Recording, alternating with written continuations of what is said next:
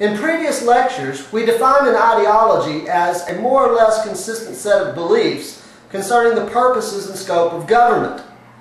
Any political ideology, whether it is liberalism, anarchism, communism, fascism, or some other ism, then poses two fundamental questions about government. One, why do we need government, or what is the purpose of government? And two, how much authority should government have to fulfill its purpose, or what should be the legitimate scope of government's authority? As we noted, an ideology does not just immediately advance to a consideration of these questions.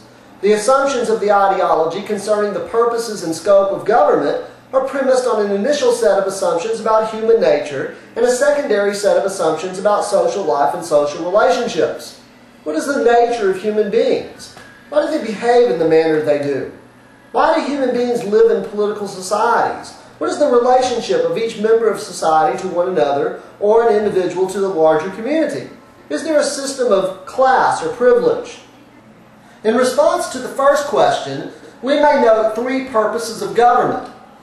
The oldest or original purpose of government is to maintain order. In the broad context of human history, this is the purpose that governments have always pursued. In the more narrow context of the American experience, it was an important motivation of the framers of the Constitution, many of whom were convinced in the wake of Shays' Rebellion that a stronger central government was required to maintain order. George Washington wrote, "What security hath a man for his life and property?" The second purpose of government, stated succinctly by Thomas Jefferson in the Declaration of Independence, is to secure individuals in their rights by nature. These first two purposes of government are frequently in fundamental conflict with one another.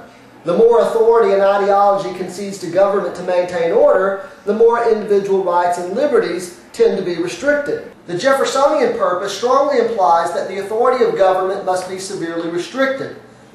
Therefore, the greater the insistence that an ideology places on preserving individual rights and liberties, the less authority government has to maintain order. We will refer to this inherent tension between order and liberty as the original dilemma of government.